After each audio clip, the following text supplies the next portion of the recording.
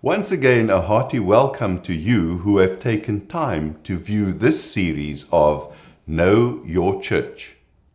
In previous episodes, we have dealt with the commandments, the Church of Christ, the ministry, the sacraments, and life after death. And now we come to the final episode of this series in which we delve into the future events in the salvation plan of God. As we have mentioned on a number of occasions before, God's actions are aimed at making salvation accessible to mankind, and this applies to all people in the past, the present, and the future. The history of salvation develops according to the wise plan of God, and the knowledge that God is faithful enables us to confidently wait for the fulfillment of further divine promises. The doctrine of what is to come in the future is known as eschatology, and our knowledge of future things is based on Holy Scripture. Many references to events in the future of the salvation plan are contained in the Gospels and the letters of the Apostles. Some key statements are recorded in the revelation of Jesus Christ, which speaks of future things in a figurative way. In this important source of hope for the future, the Lord repeatedly reinforces the promise of His return, reveals the progress of the history of salvation, and thereby grants insights into His future actions. The second article of faith professes, "I believe in Jesus Christ, the only begotten Son of God, our Lord, who ascended into heaven. He is seated at the right hand of God, the Father Almighty, from where He will return." This profession is further expanded in the ninth article of faith. "I believe that the Lord Jesus will return as surely as He ascended into heaven, and that He will take to Himself the first fruits of the dead and living who have hoped for and were prepared for His coming." Jesus Christ will return. This is a core statement of the gospel. Ever since His ascension into heaven, the apostles of the early and latter time have proclaimed the return of the Lord. To be accepted by Him at this event is the goal of faith of new apostolic Christians. In His farewell conversations, Jesus Christ gave His apostles the promise of His return. "And if I go and prepare a place for you, I will come again and receive you to myself, that where I am, there you may be also." We read in John 14, verse 3. This promise of the Lord was reinforced by angels at His ascension into heaven. This same Jesus, who was taken up from you into heaven, will so come in like manner as you saw Him go into heaven. We read in Acts 1, verse 11. No man or angel, but only God alone, knows the day or the hour of Jesus Christ's return. The Son of God repeatedly admonishes watchfulness. "Watch therefore, for you do not know what hour your Lord is coming," referred to Matthew 24, verse 42. Through parables, the Son of God made it clear that one should at all times be watchful in faith and await His coming, referred to Matthew 24, verses 43 to 51. The early apostles already encouraged the faithful to prepare themselves for the return of the Lord. For example, Apostle Paul addressed the congregation of Corinth with the early Christian call, Maranatha, which means, "Our Lord is coming." Read 1 Corinthians 16, verse 22. The call to be watchful is also expressed in the book of Revelation. There Jesus Christ says, "Behold, I am coming quickly." Revelations 3, verse 11, 22, verse 7, and 12 and 20. With this, we see that all believers are called on to diligently live their lives, bearing the return of Christ in mind. The expectation that the Lord's promises will be fulfilled, together with the hope of personally experiencing Christ's return and being caught up to Him, also remain at the core of the new apostolic faith today.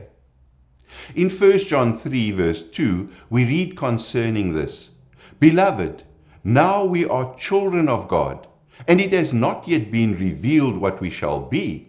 But we know that when He is revealed, we shall be like Him, for we shall see Him as He is." The events that will take place at the return of Christ are described in various letters of Apostle Paul. In 1 Thessalonians 4 verses 15 to 17, we read, "For this we say to you by the word of the Lord, that we who are alive and remain until the coming of the Lord will by no means precede those who are asleep. For the Lord Himself will descend from heaven with a shout, with the voice of an archangel, and with the trumpet of God, and the dead in Christ will rise first.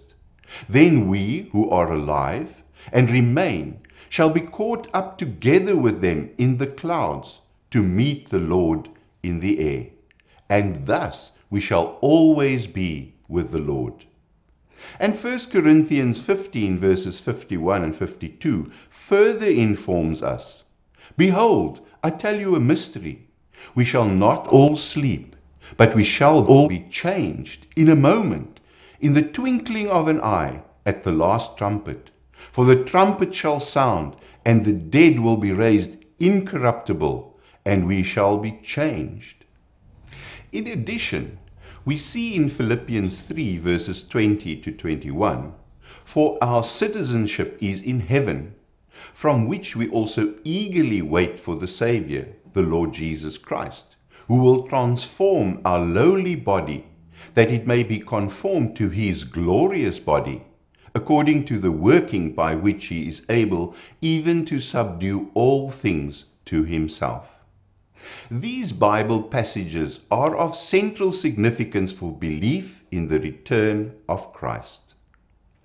Let us put the events of the return of Christ in sequence.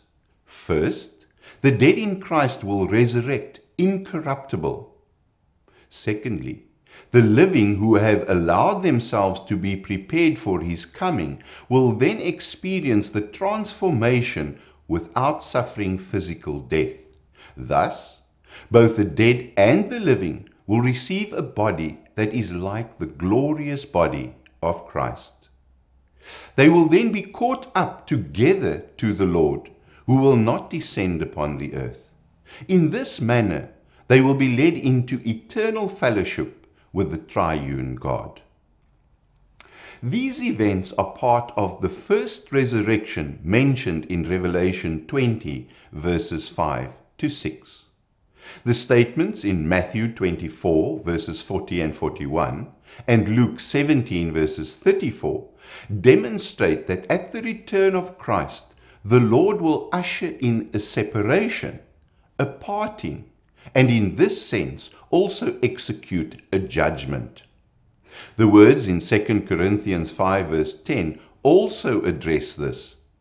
"For we must all appear before the judgment seat of Christ, that each one may receive the things done in the body, according to what he has done, whether good or bad."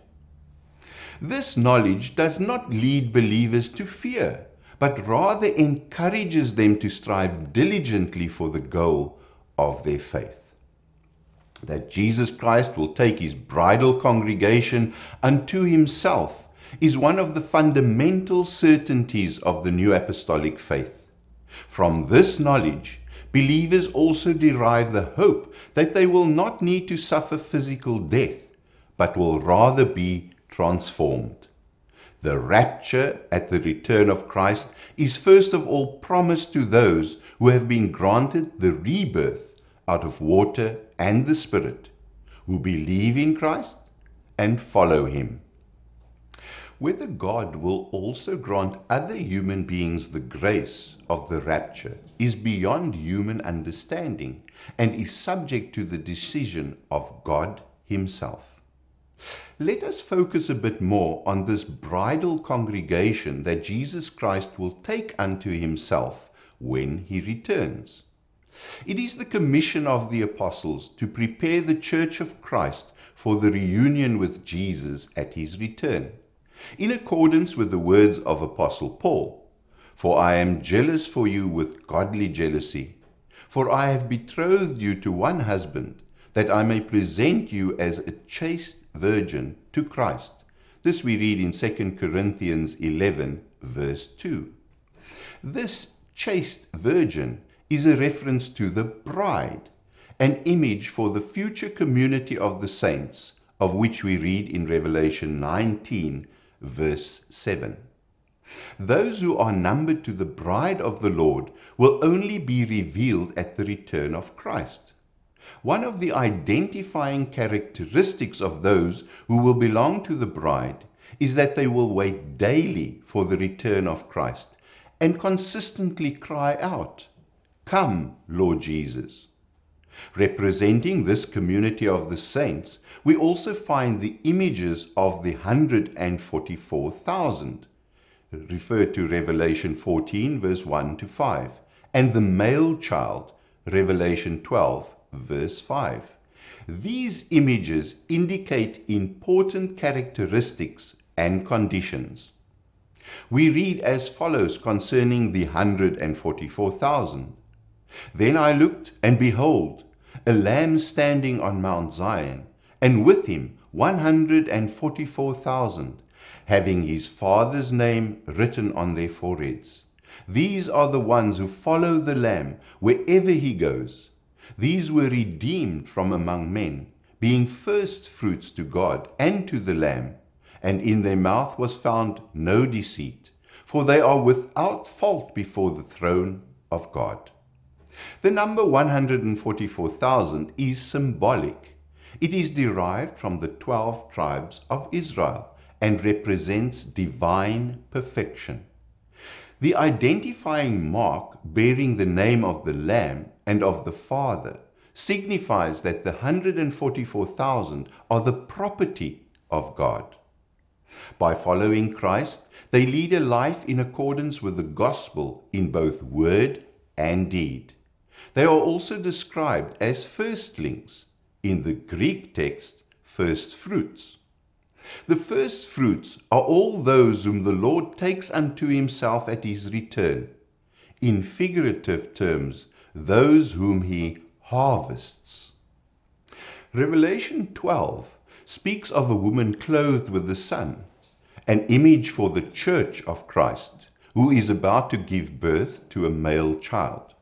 The male child is threatened by a dragon, but he is caught up to God. He symbolizes the host of those who will be caught up to God at the return of Christ. The dragon is an image for Satan, Revelation 12, verse 9.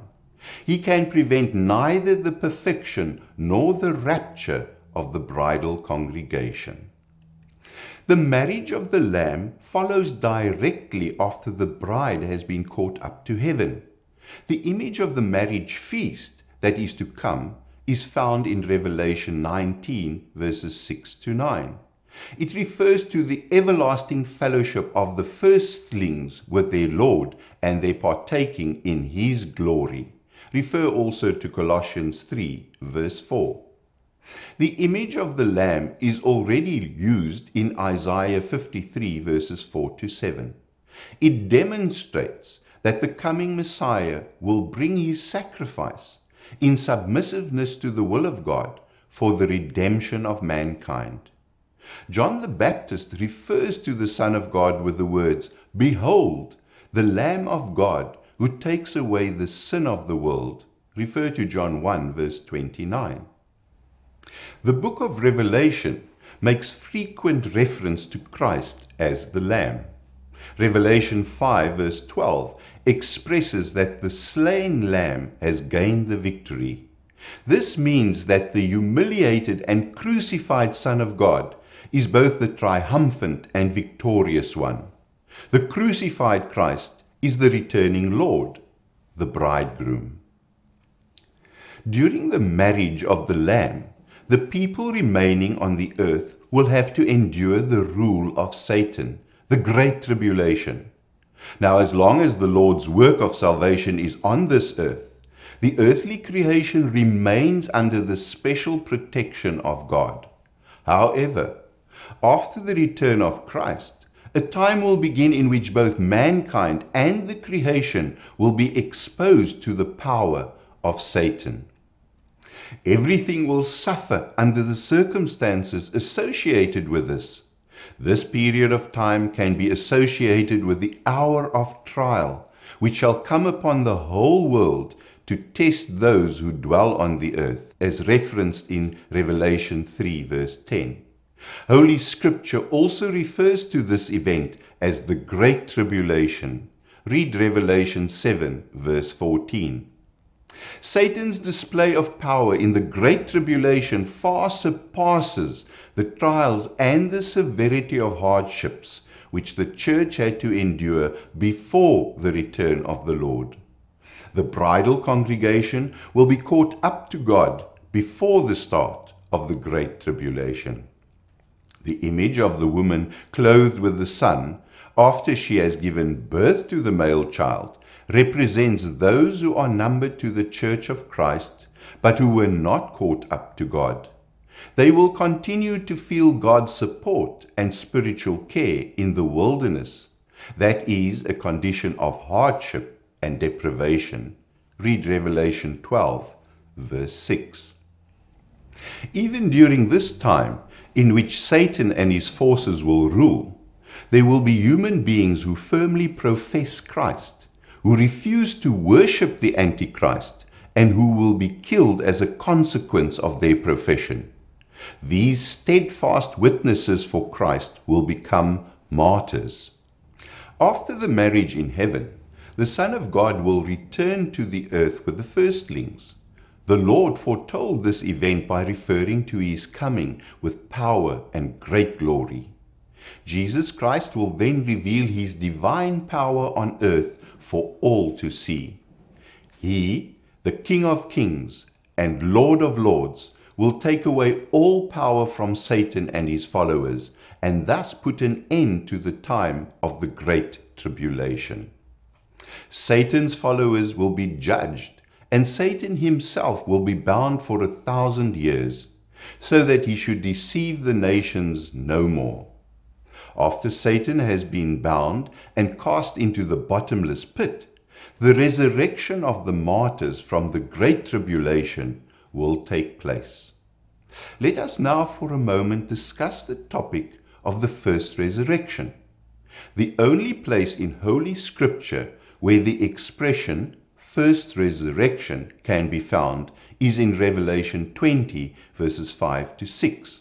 Where it is mentioned in conjunction with a significant beatitude.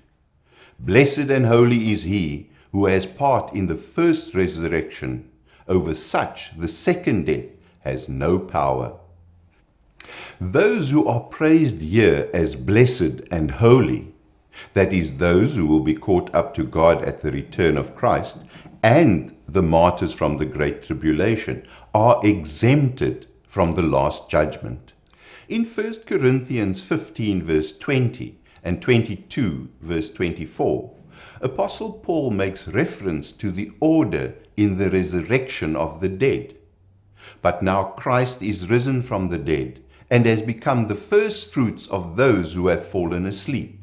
For as in Adam all die, even so in Christ all shall be made alive.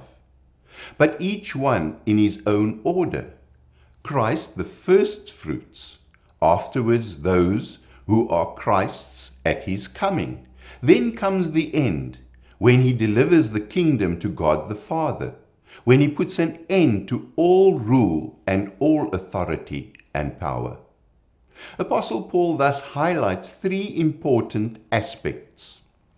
Christ was the first to resurrect. He is the first fruits of those who will resurrect. All hope for the resurrection of the dead is founded upon the resurrection of Jesus Christ. The resurrection afterward is promised to those who belong to Christ when he comes. At his return, the dead in Christ will resurrect and will then be caught up to God along with the transformed living souls. In connection with Christ's coming with power and great glory, the martyrs from the Great Tribulation are promised resurrection. These two events frame the first resurrection. The following applies to all those who partake in it. They shall be priests of God and of Christ, and shall reign with him 1,000 years. We read in Revelation 20, verse 6. The end of which Apostle Paul speaks in 1 Corinthians 15, verse 24, is a reference to the last judgment. Before this, the general resurrection of the dead will take place. After the conclusion of the first resurrection, Christ will establish his kingdom of peace on earth. Then the rule of Jesus Christ as King will be manifested without restriction. He is the Prince of Peace, we read in Isaiah 9, verse 6. Satan will be bound and will no longer be able to tempt anyone to sin. Nevertheless, human beings will continue to be sinners, since the inclination to sin will not have been lifted. People will continue to be born and to die. Death will not yet have been suspended. Exempted from this are the priests of God and Christ, who will have a spiritual body similar to that of the Lord. Refer to 1 Corinthians 15, verse 44. Christ's kingly rule, in which he includes his own as a royal priesthood, will last 1,000 years, which symbolizes a long but limited time. Refer to Revelations 20, verse 6. It will then be possible to proclaim the gospel without hindrances, and salvation will thus be offered during this time. The glad tidings will be brought to those living on earth and to souls who dwell in the realms of the departed. In this way, all of mankind for all time periods will, by the end of the kingdom of peace, have become acquainted with the gospel of Christ. The kingdom of peace will come to an end when Satan is released and given one last opportunity to tempt mankind. After his ultimate defeat, he will be condemned and cast into the lake of fire and brimstone. Refer to Revelations 20, verses 7 to 10. Evil, in all its manifestations, will then have been rendered powerless forever. Then follows the resurrection of the dead for judgment. Refer to Revelation 20, verses 11 to 15. Christ will then judge all human beings who did not take part in the first resurrection. The deciding factor in the verdict pronounced on each human being will be the attitude that he ultimately adopts towards Christ. Those who reject him and whose names are not written in the book of life will remain in the misery of remoteness from God. Those who find grace in the last judgment will become inhabitants of God's new creation and will be permitted to have eternal fellowship with him. For those who already reigned with Christ in the kingdom of peace as a royal priesthood, the following promise will be fulfilled in the new creation. And his servants shall serve him. They shall see his face, and his name shall be on their foreheads. There shall be no night there. They need no lamp nor light of the sun, for the Lord God gives them light, and they shall reign forever and ever. Read Revelation 22, verses 3 to 5. The expectation recorded in 2 Peter 3, verse 13, will then become reality. Nevertheless, we, according to his promise, look for new heavens and a new earth in which righteousness dwells. God will replace the old creation with a new one, and the words will be fulfilled. He, God, will dwell with them, and they shall be his people, God himself will be with them and be their God. Revelation 21 verse 3. This kingdom of God will be eternal, and then God will be all in all. And appropriately on that note, we have come to the end of Series 2 of Know Your Church. I certainly hope you have enjoyed the time spent with us as we discuss the fundamental aspects of our faith. May the knowledge gained prove to be a great blessing in the time that lies ahead. Goodbye for now, and God bless.